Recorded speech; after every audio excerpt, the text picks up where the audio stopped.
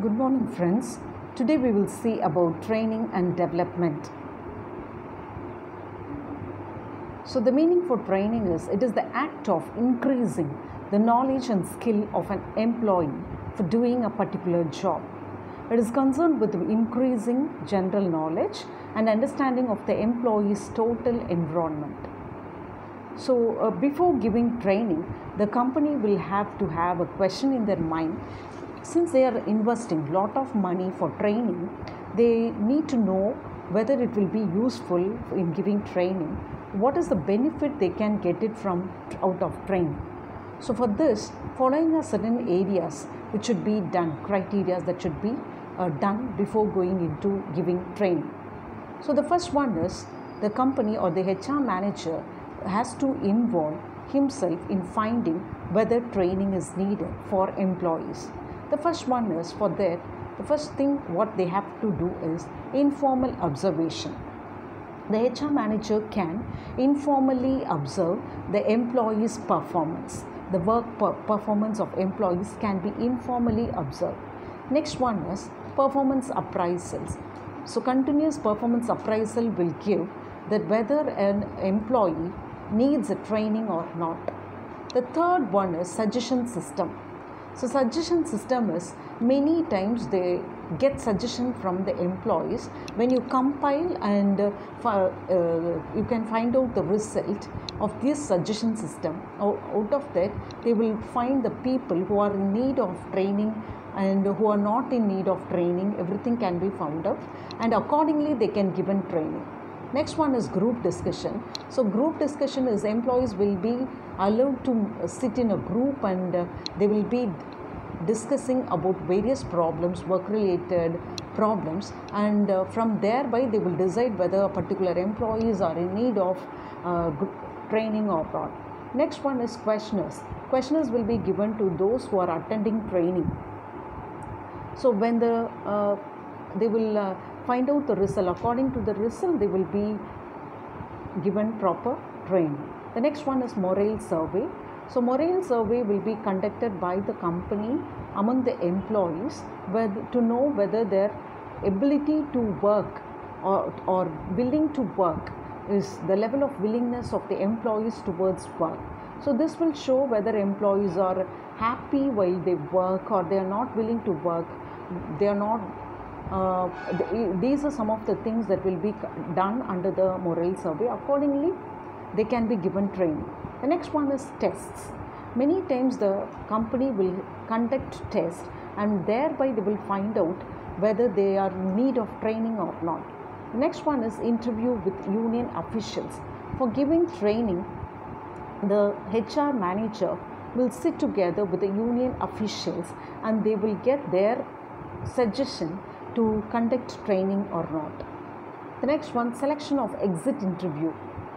So, whenever an employee quits a job, resigns a job, they will be conducted an exit interview. The reason to find out what is behind his resignation. So, this will prove or this will tell an HR manager like whether he is in need of particular training, whether he was lagging particular skill or abilities. Thereby, training will be given for other employees also to avoid unnecessary resignation or VRS, provided if he is an able person in the company. Next one is the selection of, again they can also conduct selection interview. So, in the selection interview also, the capacity of the employees will be known out and thereby they can be given enough training. The last one is analysis of report. So, the reports of each and every employees can be analyzed and thereby their need for training can be found out and training can be given accordingly. The next one we will see about the methods of training. There are two major headings under this. The first one is on the job training and the second one is off the job training. Under the on the job training, there are 5 methods. The first one is job rotation. So, job rotation is nothing but the employees will be sent from one job to another in order to get more exposure in different work areas. The next one is coaching. The coaching is given by a person who is a senior, especially the supervisor will give coaching to the junior employee or the freshers. The next one is job instruction. So job instruction is a method where the supervisor will give instructions related to job for the employee. The next one is committee assignments. So committee will be formed and employees will be assigned task and they will work together and complete the task. The next one, internship training. So many times the freshers will be sent for internship training where they will learn from their workplace, from the workplace and also from the senior people. So this is all about internship training. Many times the students will be sent for internship training to big companies as a part of curriculum. The next one is off-the-job training. Under that we can see case study methods. So here the real-time cases will be given to the employees. They sit together and discuss, find the solutions for the problems. They will come out with different alternatives and choose the best one. So this shows this will train them. This is how they will be trained in decision making skills, problem solving. All these are some of the qualities that will be developed with the help of this case study method. The next one is incident method. So here a critical incident will be given, critical situations will be given to them, and how they behave, how they act, how they handle that incident will be the training. The next one, role play. A proper role play is a situation will be given, a role will be given, and thereby training will be given, how they react, how they play that role as a manager, as an executive, as a handler, or as a customer. How they behave, how they act, how they handle will be the training.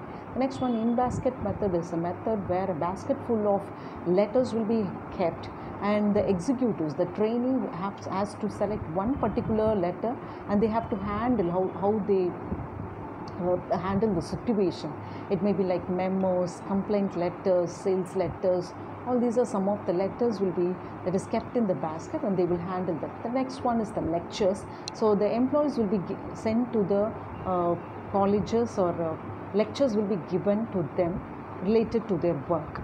The next one, business games. So business games will be conducted for the employees, especially this will be conducted for executive level, and thereby the decision making skill, problem solving skill, interpersonal skills will be developed. The next one is simulation game. Simulation involves computer aided program, computer aided trainings. The next one, management education. So the company will also send sometimes the employees for increasing their education, management related courses. The last one is conferences, and companies will also send employees to conferences to different places, different education institutions, or wherever workshops or conferences are held related to work, they will be deputed. So these are some of the on the job and off the job training. Thank you.